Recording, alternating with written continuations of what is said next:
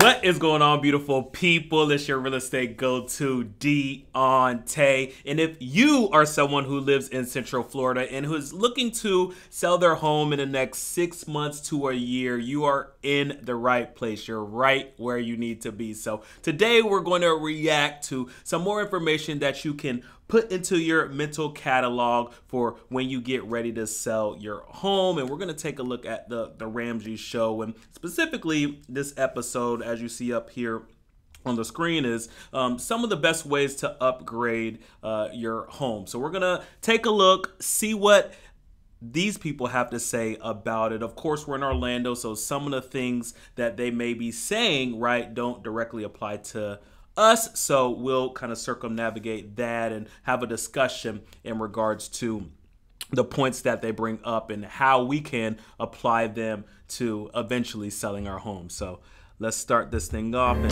take a look. Aaron is with us in Orlando. Hi, Aaron. How Oh, are you? boom. Look at that. I have not watched this video, and that's crazy. Right off the bat, this person's from Orlando. I'm doing great, Dave. How are you doing today? Better than we deserve. What's up? I wanted to call Dave because my wife and I would like to ask a question about upgrading our housing situation. We're currently on baby step 6 right now, and we've maxed out our 401k Roth contributions, as well as an additional $6,000 for her Roth IRA. And during a time of pandemic, when we've seen so many people struggling, we've been so fortunate where our careers have really, really blossomed. And a big dream of my wife's has always been to move to a certain area in Orlando, as well as myself, and upgrade our housing. And right now we have... I wonder what area he's going to say. If you guys tell me your guess in the comment section below. So if they're probably going to look to upsize, is what I'm thinking, is either they're going to want to go to Claremont, right?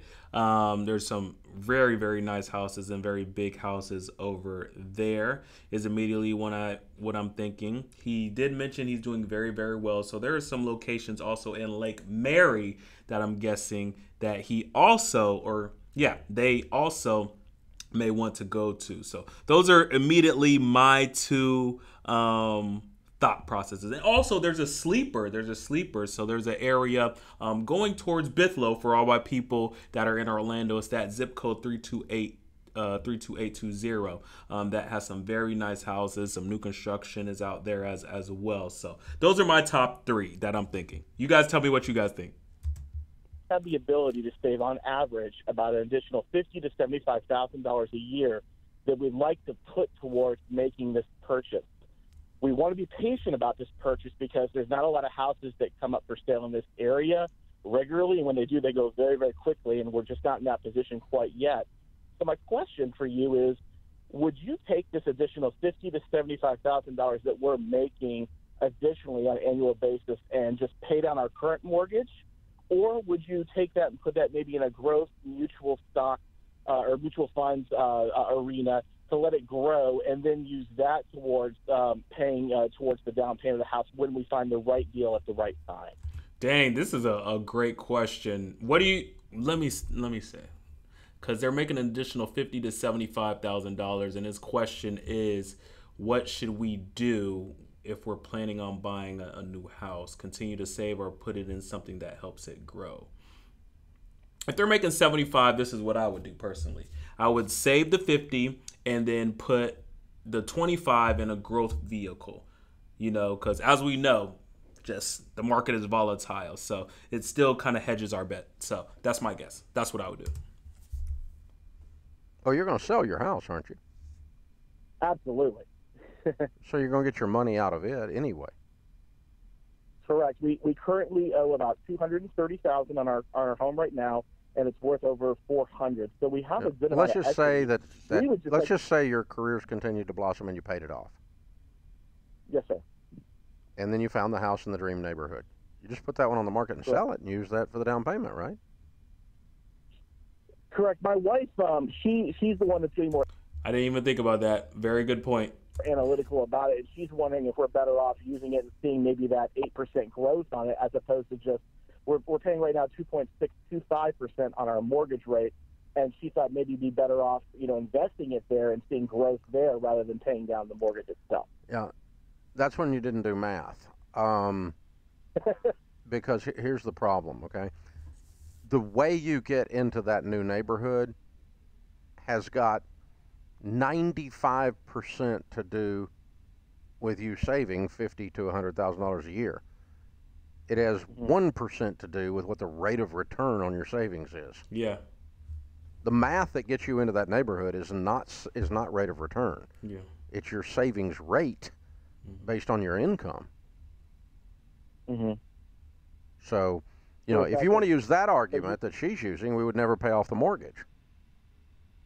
Correct. Yes. My contention is I'd like to pay off the mortgage because I would like to be able to do my debt-free stream no matter what. Well, yeah, and either way, you get to your goal. But the idea that somehow making a little bit more on your money is going to get you to the goal faster, no, you're adding risk to the equation, and I wouldn't do that. I agree. I would continue to work your plan. Yeah, and what he's saying, that's what I was saying, hedging the bet, right? In regards to, say, if he's making 75 grand, I'm a little bit more risky. I'm a younger person, as well. So that's why I would save the 50 and see what I could get out of that 25 in the next year or two. And the other thing I think I heard is that you're putting more than 15% of your income into retirement? Correct, sir. Yeah, because I would hold up at baby step 4 at 15% going into retirement, and I would throw everything else at the mortgage. That's the baby steps. The additional amount is more towards looking towards the kids for their education for college. No, I'm said 15% towards retirement. Oh, yeah. Oh, yes. You said you maxed out everything. Are your income so high that maxing out everything is 15% of your income? I believe the maximum amount we're allowed to deposit right now is it $18,750 or something like that. This year's $19,500, yeah. Yeah, so we've maxed that out completely, and then we started. Is that more than 15% of your income? Yes, it is, sir. Okay, that's not what we teach. No, I'm sorry. I'm sorry. I'm sorry. It is more. I'm sorry. Yeah. And so you're putting in 22 to 25% of your income instead of 15% of your income. I would back that down, throw everything at your house. Let's get your house paid for. Pile up cash once the house is paid for. Beyond that, yeah. So yeah, you guys. That's what we teach. Again, you can do your plan if you want to do your plan, but 15% is the most of your household income. Take your household income times 0.15 is the most I'd be putting into those 401ks and Roth IRAs. I do 10. Anything personally. Beyond that, kids' college, anything beyond that, we're paying down the house, going to get it paid for, and then you'll be ready, Christy, to move into that other house. Well, and the other thing that I love that you pointed out, Dave, is it's not just about the money as it is. We're talking about like where you put the money, the risk. And so, Aaron, you want to get in this special neighborhood that's hard to get into. You're going to be in a really good position if you have hardly any mortgage or a paid off house and then some saved up cash when you make an offer on a home in any kind of market versus. That's the truth. That's the truth. In any kind of market, the less contingencies you have on the contract, the stronger the offer is. Of course, cash offers are amazing, but even if you're financing it and you have no contingencies and you can even put a higher down payment down, that signals to the potential seller and the home that, or the realtor that you're buying the home from, that this is a serious buyer. I can trust that they're not only going to close on the property, but give me very few problems when we're going to sell the home. Worrying about what the mutual funds are doing or whatever. You're just going to have so much more control to make a good offer and have a good position for that house you want. And that's what we're trying to help you do. We're trying to help you get in a good position financially, but also from a control standpoint and options. Yeah. So you guys are, again, you can work your plan, your wife's plan if you want to. That's allowed. There's nothing against the law. But we are firmly convinced after 30 years of doing this that if you will follow those baby steps exactly, you're going to find yourself in wealth faster than any other methodology. And we've actually got millions and millions of people that have done it that are the data points that indicate that. It's not a college professor with a theory.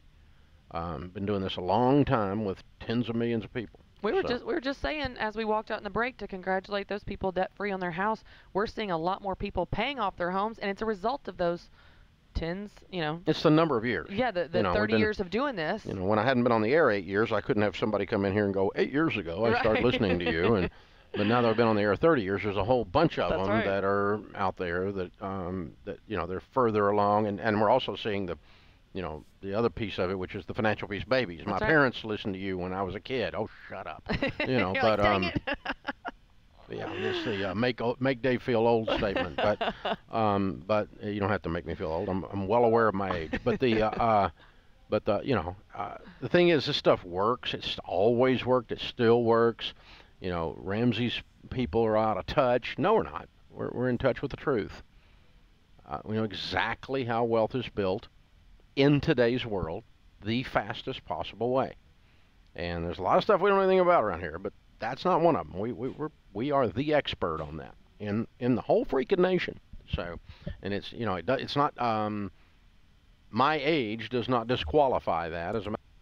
I actually thought they were going to talk more about home upgrades and if this person was going to do a kitchen or a bathroom or a pool. So that was my expectation. The best way to upgrade in a house. So I read the title wrong, but this was still good. This was still good, especially that scenario. And me personally, a lot of people that I help sell their home is because it's this scenario, right? They're outgrowing their current home and they want to move into a new one. So the scenario that they put in front of us was a really good one.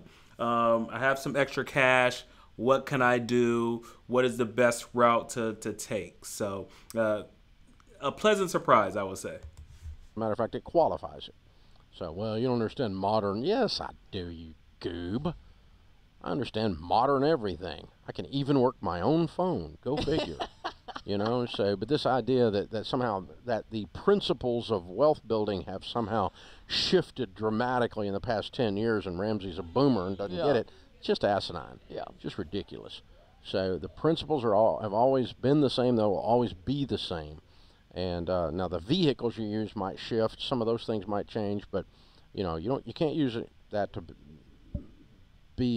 make an excuse to get rich quick garbage. Well, and you always make a good point too. Don't take financial advice from broke people, and half the time the people that are telling you. Ooh, listen to that. Listen to that. Do not take financial advice from broke people. Do not take advice, period, from people who aren't where you're looking to be, right? We hear that all the time in podcasts and, books that you read and successful people. That is a bar. I live by that, by the way. That's why that hit me.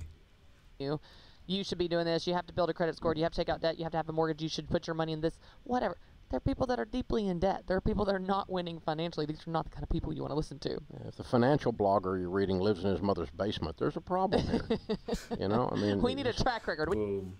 Well, that was solid. That was a solid video for show. So tell me what you guys think. Looking to sell your home, what method do you believe in personally? Do you feel like, hey, I'm on the side that I'm going to save all my money, so when the house of my dreams comes up, I'm not even going to have to worry about selling my house. I'm going to just use those savings. Are you the person who, leans more towards the side that I want to put it in an investment vehicle for the next year or two to see how much I can make that grow? Or you're the person that says, hey, Deontay, let's sell the house and use those funds to get the new house. Yes, we may have a contingency, but it'll work better. So let me know what you guys think. As always, subscribe, like, reach out if you guys have any questions in regards to your personal situation, okay? And always remember, in real estate, there are only two people that can get you exactly what you want, okay?